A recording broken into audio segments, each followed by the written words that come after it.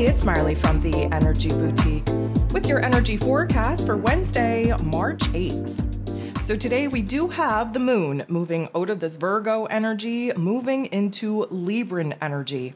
Of course, we're still very much in the full moon energy and still very much adapting to Saturn's move into Pisces. We're definitely going to need a little bit of an adjustment period in order for this particular energy to actually settle down and settle in. Now, we have 6 different aspects here today. 6 of them involve the moon, which means that this is a moon day. We are going to continue to see the unraveling of our emotions, of our mental plane, in order for us to take stock, take an inventory, reevaluate where our attention, our time, our energy is needed. We, under the full moon energy, should be really examining and analyzing our mental blockages, our inner dialogue, the narrative that we allow to loop in our heads, and of course, kind of unpack the mental and emotional baggage that we've been carrying and really kind of weed things out, all in the purpose, all in the goal of lightening the load as we enter into a new astrological calendar. So we're still going to be feeling the feels. We're still going to be kind of cluster-effed in our head. Now, granted, when we see the moon shift into this Libran energy, the Libran energy attempts to balance us out. We are kind of retreating, if you will, from the depths, from the darkness that many of us have found ourselves in over the last couple of days. And we are trying to kind of stay in the shallow end. We're trying to brighten things up. We're trying to really, pluck out the silver linings. We are definitely going to have some interesting aspects here today that's really going to shift our perspective to where it is that we need to go instead of focusing in on where it is that we've been. So we start off with the moon, still very much in this Virgo energy, making a very positive aspect with the true node. So of course, the Virgo energy that the moon is in, the Taurus energy that the North Node is in, those are earth energies. They're going to get along very, very well together. And what we are kind of doing here is, emotionally speaking, we're starting to piece together where it is that we're going from here, what that might actually look like, where there's a plan, a strategy coming together, and it feels pretty damn good. Now, the moon is going to trine Pluto. This is a beautiful energy. This is also the last aspect that the moon is going to make before going void, of course.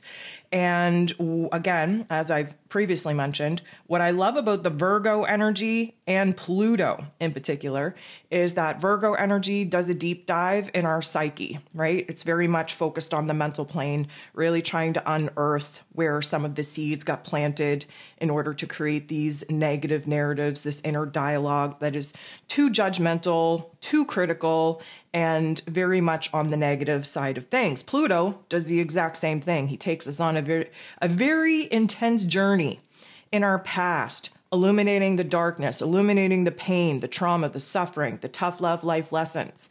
And what we do with these energies is that we flip a switch. We have an aha moment. We kind of knock over the first domino. And what we see is not only a shift in our mental plane and our perspective and in our perception and our understanding, but we see that particular shift impact our emotions. Of course, unpacking those emotions, freeing us up, really taking a look at the struggles that we've gone through, plucking out the silver linings, and starting to see where it is that all of these storylines have been divinely scripted by our higher selves to push us into a placement of power, a placement of authority over our lives. And so with the moon trining Pluto, because again, Pluto's in Capricorn energy, so we get some earth on earth energy here, what we're getting is an aha moment on not only the long term, looking back on how it is that we actually got here and having some of those epiphanies pop off, but realistically, putting us in a situation where we are now looking forward. We are unpacking the old, we're making space for the new, and right now, this particular energy is pushing us to want to do better, wanting us to be better, wanting us to create better, which is a beautiful thing. Now, this is at 9:08, so the moon goes void, of course. Things get shaky, things get unstable, things get uncertain until 9:45 a.m. Again, as I mentioned, not a huge time frame where the moon is void, thankfully, because with all the other aspects going on, we really need as much stability as we can get at this point. Now, we move into this Libran energy, 9:45 a.m. Eastern Standard Time. And about 10 minutes later, we have the very first aspect taking place with the moon in Libra, coming together, making a awkward interaction with Saturn, who is now in Pisces energy. Now, this is the very first aspect that Mr. Saturn is making in this Pisces energy. If you want to go ahead, listen to that astro forecast for a little bit of a rundown on what we can expect for the next 3 years, you go right ahead. I also, in my Patreon for my VIPs, did a whole astro class on where Saturn could be impacting your life due to the placement in your chart. Saturn all through the houses. So take a peek on that. Download your zodiac forecast. That's going to tell you where Saturn is kind of setting up shop according to your rising sign. But basically, we're just dipping our toes into the Piscean water right now. We are going to need an adjustment period. And, you know, this is setting us up for the next 3 years. So this is going to be a little bit of a low and slow adjustment. And the moon in Libra, who just wants to find balance, who wants to find peace, who wants to find harmony within the circumstances. Bumping into Saturn this way, we're definitely seeing an opportunity to make a change. And Saturn, of course, he is the Lord of Karma. He rules over structures, foundations, and systems. Yes, he kind of restricts us. He holds us back in order for us to learn the lesson fully, for us to stand in the maturity of the realization of the wisdom before we can actually move on. So this particular energy is likely going to bring a lot of weight. We're feeling the pressure, right? We're about to boss up. We are moving into a new chapter. We're moving into new roles and responsibilities. There's lots coming at us. We can feel the intensity just kind of unpack itself, if you will. And we're struggling at this particular point in time to really kind of see where it is that we have to create a little bit more balance, especially in our emotional realm, as we get used to kind of navigating these Piscean waters that Mr. Lord of Karma himself has just dipped his toes into.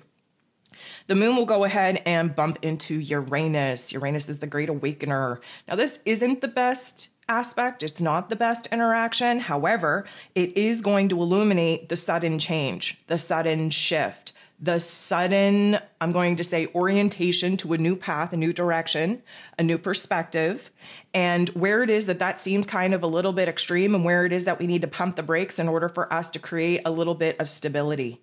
Now, this is going to be a little bit of a seesaw for the next couple of days until we kind of adapt to our new environment, our new surroundings. And there is an awareness coming in. There is a huge shift in our emotions, in our mental plane, in our circumstances that can feel pretty overwhelming. And so the moon in Libra is definitely processing all this information, trying to really see the light and bright side of things, but also really show us where it is that, you know what, that's pretty extreme. We need to find a little bit more of a grounded point here to operate from, because it seems pretty extreme to lean all the way into these changes at this particular moment in time. The moon in Libra will make a interaction with the true node. And this particular interaction is, I'm going to say, a choice point, a crossroads, if you will, but we're not actually making the choice. We're not actually like aligning with a path in a direction, because Lord knows the moon in Libra is not the decisive energy that we need, that we're going to get. That's sarcasm if you didn't know. Libran energy is super indecisive. We hardly ever make any kind of choice, any kind of decision while the moon is in Libra, but we're contemplating it. We're seeing it. We're seeing the options. We're seeing the choices to move forward. And again, some of them feel pretty extreme, and emotionally speaking, we're going to really resist some of those changes right now and really pull back on these extreme, this extreme emotion, these extreme choices, this extreme type of shift in our lives in order to create as much peace in our lives, as much stability in our lives that is possible right now with all of these tides changing.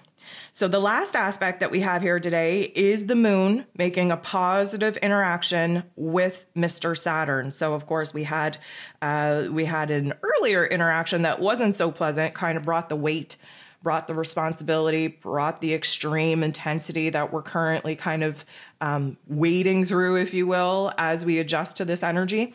This is a positive interaction. What this means is we're starting to kind of talk ourselves in to this new chapter, trying to make it exciting, trying to make it a positive thing, really focusing in on the silver linings, the rewards of it all.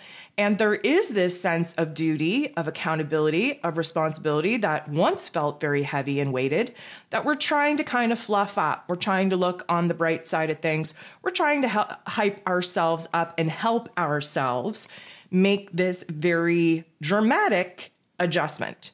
So there is a lot of seesawing, again, going on here today. We will continue this seesawing through our emotions for the next couple of days as we kind of move out of the full moon energy and we adjust a little bit better to Saturn's transition into Pisces energy.